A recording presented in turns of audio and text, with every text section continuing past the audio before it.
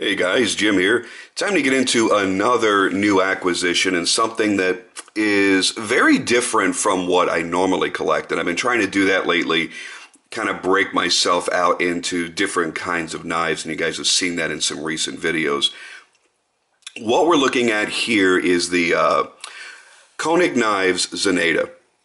Now, the reason why this is so different for me personally is I typically do not ever buy or carry a knife this small.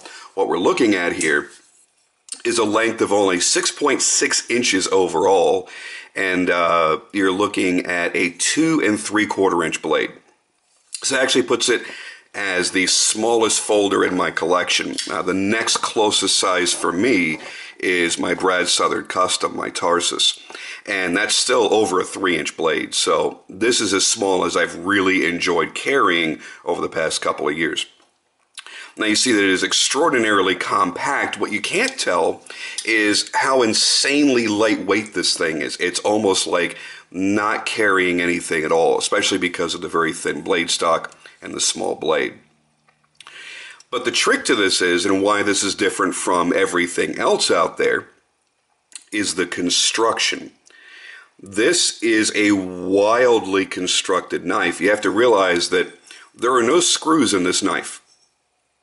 None. It's not held together by any traditional hardware. It is actually held together by dovetailing the frames together. So the two pieces swivel apart, and when you swivel them, you're able to open it up from the pivot. It is something that's very interesting, and a lot of people have become very curious about this after seeing Koenig post this on their Instagram. So what we're looking at, let's get some specs out of the way. The pivot is 416 stainless steel. The stop pin is the same, hardened stainless steel. The thumb stud is titanium. The pocket clip is titanium, that you see right back there. And you have phosphor bronze washers, which you can actually see when you peer through the open cut frame. One of the most interesting things about this, besides the dovetail construction, is the way they've done this open frame that you can see all the way into, and the very smooth sweeping lines that you have going throughout the entire knife. It's a really beautifully designed knife, something that, even though it is really, really tiny, they've designed the handle with this kind of teardrop shape back here, where it actually kind of fills up the hand more than you would expect for a knife of this size. You know, something traditional in this size, especially with the height of the blade that you've got here, you know, could really just kind of cut back right here. You wouldn't even need all of this, but they gave you this extra bit here so you can really hold on to it in case you are going to do some serious cutting with this. Now, obviously it's not a chopper or anything else, but it's not something that's going to slip around and twist around in your hand when you go to cut. The jimping is actually fantastic on the spine of the blade, and it actually makes this a pretty damn useful little knife. One of the little details that I really appreciate here is in the thumb stud. You'll notice that the thumb stud, beautifully concaved, so the meat of your thumb actually drops into it. So if you want to do a slow opening, come on camera, you can very easily. I've always been more of a flicker, and it flicks, as you see, very, very well. It's a very snappy opening. And of course, it's very smooth being on the phosphor bronze washers. It's not quite Sebenza smooth, but it's really, really, really close. And you get that sense and that feel when you're opening and closing it. Now, the design feature behind this, actually pretty interesting. The designer of this, his name is actually TJ Schwartz, and he is a co-worker of Bill Koenig. And he's the one that actually came up with this design. And he says the inspiration behind this was to build a knife that doesn't require any screws or any traditional types of fasteners. It was intended to be unique, simple, classy, and with an emphasis on the mechanical design while accentuating the aesthetics. Now, that's a whole bunch of words there, but you got to realize that what they set out to do, they did. You've got something that's unique.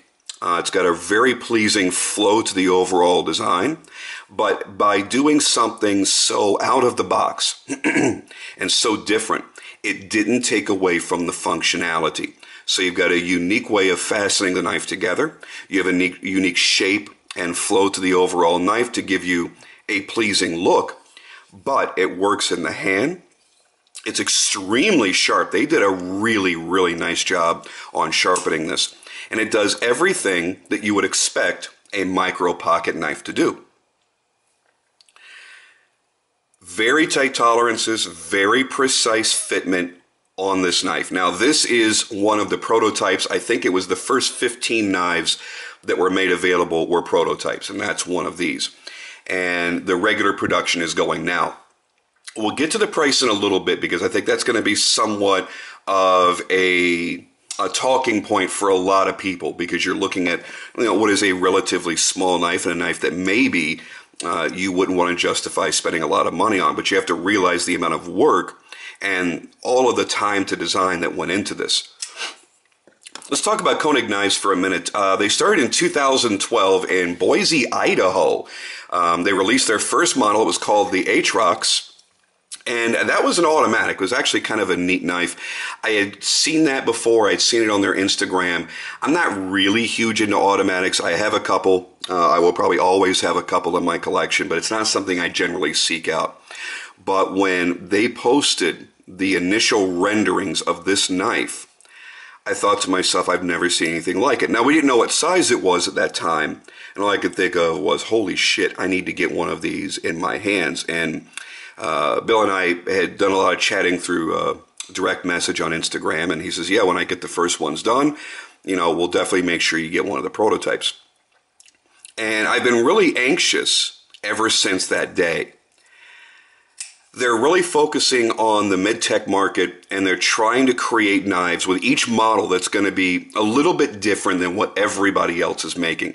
So they're not going to come out with a mid-tech knife and really blatantly copy what anybody else is doing in their design or obviously in their concepts. So I think they're going to have a really good niche market for what they're doing. I really hope that they make this knife larger, like a 3.5-inch blade. I think a lot more people are going to be able to jump on it and enjoy it and experience what I've experienced with this. I don't really have any nitpicks with the knife except for the clip, and I've already talked to them about that, and they're going to be doing, I think, a different design later on. But the only nitpick that I have is the fact that when you're holding the knife, the clip likes to move around on you. Now, it's not a really bad thing. It's just that you feel it. You will feel it kind of move up and down a little bit. It's not going to break off or anything like that. It's titanium. It's nice and strong, and it's in there well. And you guys know I really don't like a deep carry pocket clip. This is a little challenging sometimes to get out of the pocket because you have nowhere to really grab the knife except for thumb here and then finger here, which is applying more pressure to the clip. That's why I don't like deep carry clips. I like a little bit of a butt end sticking out so I have something for some part of my hand to grab onto. Overall, I think it's got a great balance. It's got a great flow and design. It's a fairly late lockup for some guys, but again, this is not a hard use knife, and it's not a tactical knife, so it's not really that big of a deal. It really locks up very much like a Sebenza would. Now, the regular variations of this, I don't know if he's done any others like mine, but I know mine was unique by having the two-tone finish and then having the blue anodizing on here. The way they're going to be coming is a blasted clip side, stonewash presentation side, and a stonewash blade. And their prices are starting at $400. A lot of people might think to themselves, whoa, holy shit, $400. Think of all the things I could get for $400. But if you really go out there and look, especially in the smaller knife segment, there's not a lot of individual creativity in that price range. And what I mean by that is, if you want something that's really out of the box, you're going to generally tend to be in a custom. Custom is going to run you over the amount of money that you're spending for this. I personally don't know of any mid-techs that are in this size. There may be, maybe I just haven't seen them, but most of the mid-tech manufacturing we've seen has been focusing on 3.25 inch up to 4 inch. You know, that could vary from, you know, whoever it is and their different models, but I've never really seen one go down to under a 3-inch blade. So you've got something here that I feel is different. There's nothing else in the market like it right now. And I like having stuff like that in my collection. I like having stuff that generally other people don't have. Now, these are going to be in full production. There's going to be plenty of people that have these. But I got to tell you, for somebody that does not typically appreciate a smaller knife, I'm impressed. It is small, it feels small, but it doesn't feel as small as it really is. Again, because they've done this right back here to fill up a little more of the hand. If you take, again, a look against my tarsus, you're almost getting the same amount of grip toward the rear of the frame that you get on the larger tarsus. It does narrow a bit more here, and obviously the blade is substantially smaller in every dimension, but you really have a sense of having something a little more substantial in your hand. It's hard for me to say that if I saw this in a store that I would immediately plop down $400 for it. Again, that is a premium amount of money for a knife that's somewhat limited as far as, it's not... I don't really know how to put it into words. It's a smaller knife. It's kind of a backup knife. It may be something you may never even clip in your pocket. You may just drop it straight into your pocket. For me to spend that much money, I have certain needs. It's got to be fairly tough. It's got to be able to handle some abuse if I need to put it under abuse. And it needs to be a backup for me as a self-defense weapon. So this would not fit the bill for me. What this is for me is a secondary carry knife. I would have my primary knife, then I would probably have this clipped into my back pocket. And it's a nice little backup for being a box opener, a letter opener, cutting twine, just little small cutting tasks you may have through the day.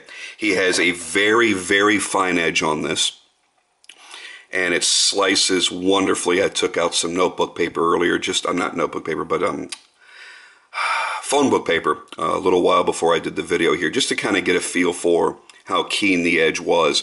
And they've done an excellent job bringing this to a nice sharp edge. Stonewash is clean and even. A little bit of two-tone effect there on the flats, just by a little bit more polish, I think. We get in here to the pivot again. There is your phosphor bronze washer. I really like the two-tone effect by going satin on the frame. Again, that's not how they're going to deliver, but you got to realize anybody can do that. That's going to be a very, very simple thing for somebody to do, even in their own kitchen. The construction still boggles my mind. It really does. This is a genius way of building a knife. I love seeing guys that are willing to take a chance, especially on a smaller company, where they've only introduced one other knife previous to this. They don't have a really big name out there, and they want to set that benchmark fairly high for themselves. Love the lock bar cut out here. Very slick, very cool. It's a little bit hard to see. There we go. And yeah, the clip is going to scratch the frame a little bit because it does move around. Again, they are addressing that issue. They're going to have a different clip design in the future, but that's the way it is for this one. Nice detent on this. We can hear it getting sucked in. I love the flow of the lines, the way the blade intersects that and drops in. You don't really feel the tip of the blade catching your finger there. Overall, you're going to buy this because it's different, because it's unique, because you've never seen anybody do something like this before.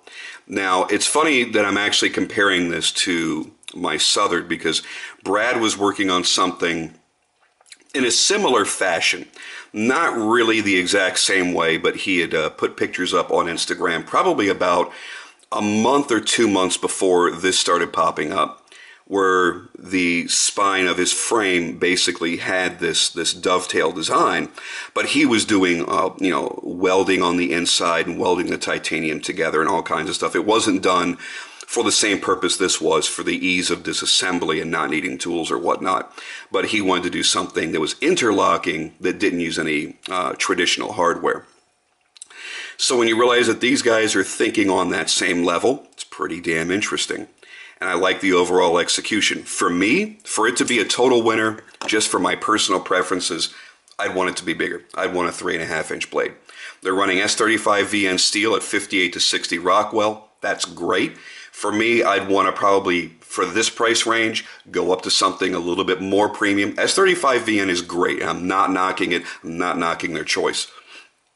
I'm just saying for personal preferences and for the amount of money, I'd like to see something like S90V, something that's going to be a little bit more wear resistant, a little bit longer lasting.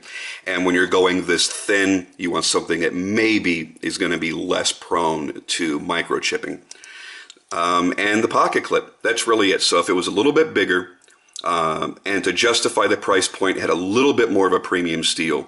And the pocket clip change, which we already know it's going to at some point in future runs, I think that overall, this would be a win for me. For me personally, it's just a little bit too small for me to really throw in my pocket every day. But I know a lot of guys out there that do prefer to carry much smaller knives, whether it's because of the laws in their state or just a personal preference. So if you like a smaller knife, if you're looking to spend around $300, $400, $500, I would give this a shot. I would definitely put this in your hand, get a feel for it, and I think you're going to be impressed with the way that this kind of just locks into your hand, doesn't wiggle around, doesn't get loose on you, and it doesn't feel like you're holding something cheap or something that's too tiny for your hand.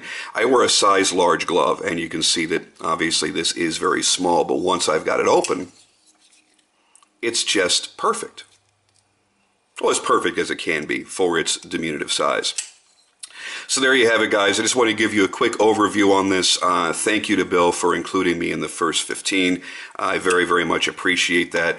And I hope that everybody that gets one is able to give some sort of feedback and let us know what you think of your knife, because again, it really is something that's that different in the industry that a lot of people are curious about it. I don't know if anybody else has done any kind of overview or review on these, so I'd love to hear some feedback from you guys on your knife. And until then, I'll see you guys on the next video.